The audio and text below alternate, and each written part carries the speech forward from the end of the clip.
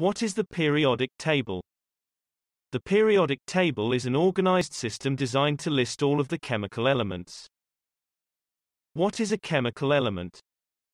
It is the simplest form of a substance which can't be broken down any further, and each element is made up of its own type of atoms. Some of the most common elements include hydrogen, oxygen, carbon and gold.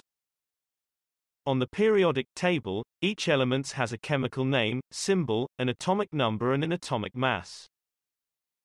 Here is an example of how nitrogen is represented on the periodic table. How are the rows of the periodic table arranged? The rows are called periods and are arranged based on their atomic number. The first period of the periodic table consists of two elements, hydrogen and helium. The second period of the periodic table consists of 8 elements, ranging from lithium to neon.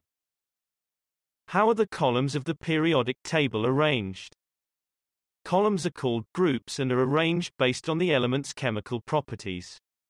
For example, group 18 consists of non-reactive gases. A non-reactive gas is usually stable and doesn't react with other substance. Why is the periodic table important? First, it is used by scientists to discover the patterns between elements. Second, it is also important so that the relationships between the elements can be observed. Here is a fun fact. Hydrogen is the most common element in the universe. So what have you learnt? Let's try a quiz. Question 1. What are the columns of the periodic table called? A. Groups. B. Rows. C. Periods. The answer is A. Groups.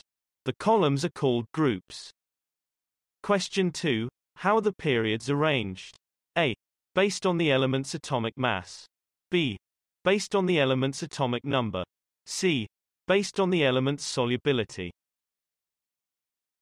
The answer is B. Based on the element's atomic number. The periods are arranged based on the element's atomic number. Hope you learn well. See you on next video.